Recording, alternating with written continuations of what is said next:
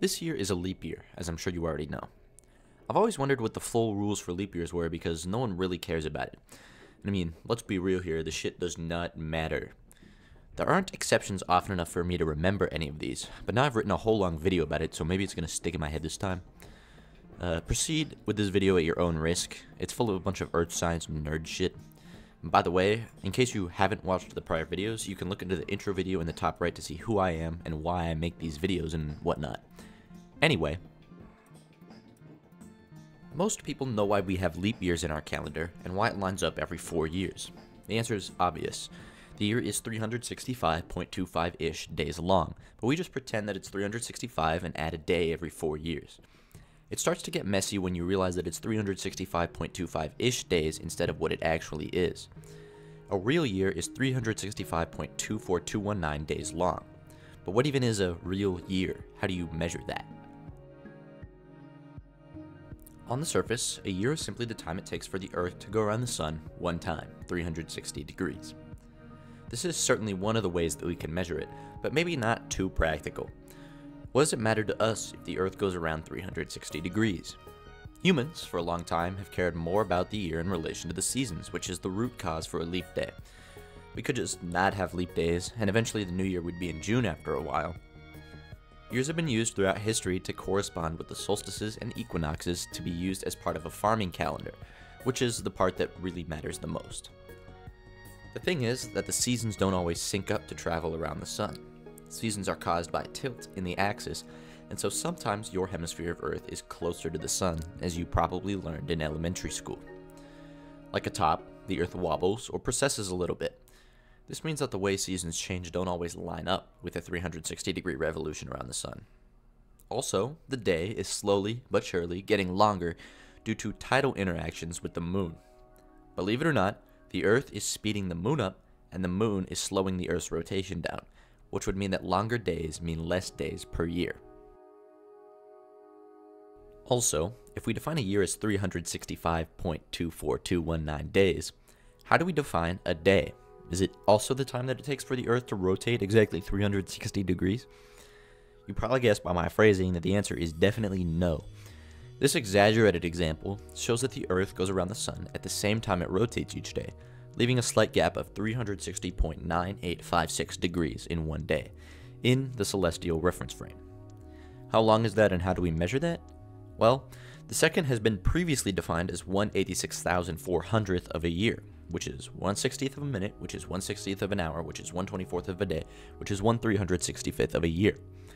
Thing is, years are variable, like we discussed earlier, and so we decided to make a better version of the second that the universe doesn't agree with or like. There's a Swiss science organization that likes everything to be exactly the same everywhere, called Le Système International des Unités, or International System of Units, which I'll call SI.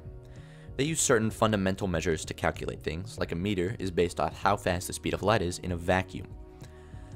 A second, in turn, is measured by a unit called the unperturbed ground state hyperfine transition frequency of a Caesium-133 atom to be 9,192,631,770 when expressed in the unit hertz, which is equal to seconds to the -1. That's a whole lot of mumbo-jumbo. Some atoms vibrate, we measure that about 9,200,000,000 times, and that's a second. This works pretty well, but it messes up the old ratio that we had to a year. Sometimes the seconds get out of sync with the day because of how specific and exact our definition of a second is. And then whoever's in charge of time just adds a second, the leap second. I found out who it is. It's the International Earth Rotation and Reference Systems Service. Unfortunately for me as a nerd, but fortunately for computer scientists, the leap second is soon to die in or before 2035, with it viewed mostly as an inconvenience. The mean solar day, in reference to one SI day, is 86,400.002 SI seconds.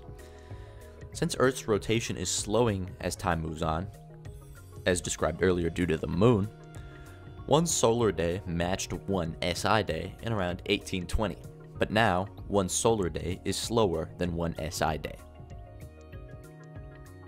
So now we have a measure of time. This means that a second is defined exactly, with no variability or subjectivity in it. An SI minute, then, is 60 SI seconds, as we already know. An SI hour is 60 SI minutes, an SI day is 24 SI hours, and an SI year is 365 SI days. I already said a solar year is 365.24219 with some extra decimals after it. Someone who's a lot smarter than me did some math and figured out how often we needed leap years, and this can get a little strange. The whole point of this is to keep the first day of spring on March 21st, and so some shenanigans are pulled. The rules we utilize are as follows. Every year divisible by 4 is a leap year, except when divisible by 100, unless that year is also divisible by 400. Thus, 1996 was a leap year. 2000 was a leap year. But 2100 will not be a leap year, nor will 22 or 2300, but 2400 will be a leap year. This makes for a pretty good, but not a perfect approximation. The current error that's generated with our calendar produces a 1-day error every 7,700-ish years. This means we could add some more rules if we wanted to. The most commonly proposed is to make multiples of 4,000 into regular years instead of leap years. This hasn't been implemented yet, and it might never be, but it's kind of interesting to think about. The next strange year that you need to look out for, and computer scientists need to fear, is 2100, where there's no leap day, despite it being divisible by 4.